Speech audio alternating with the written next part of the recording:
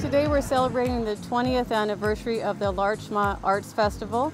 It started several years ago as a small event with only about 10 artists, and today we have over 70 artists here in Constitution Park.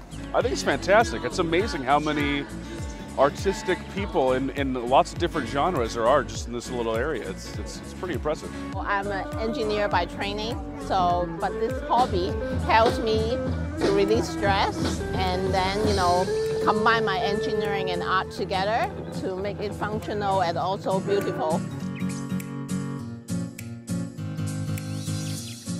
This is really a grassroots arts festival. It's not juried, so we welcome any applicants as long as they make their own art.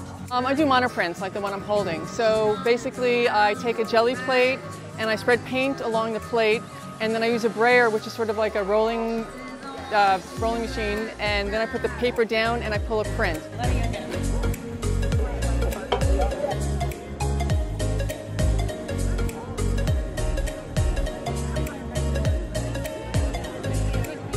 Well, what I love is the live music with people, and also just the setup. It's sort of like in the round, which I really like. It's not, sort of like just table and table and table. There's really kind of working with the background and the whole space of the space, which is nice. We started when the park was actually a little rough, so now the artists really appreciate the beautiful walkways.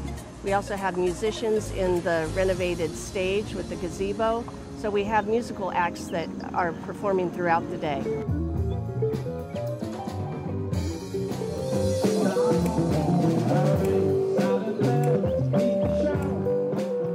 And it's a nice way to see my art outside of my Larchmont studio, which is less than a mile from here, so it's very convenient.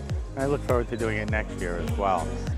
Just to get my name out there and let people see the stuff that I'm proud of having captured in my travels, and if I sell something, great.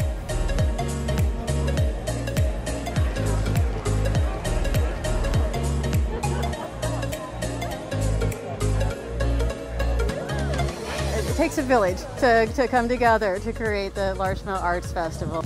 A bunch of volunteers. We have the Larchmont Arts Festival Committee that all pitch in to help make this happen, the DPW, and the support of the village of Larchmont, and this beautiful weather.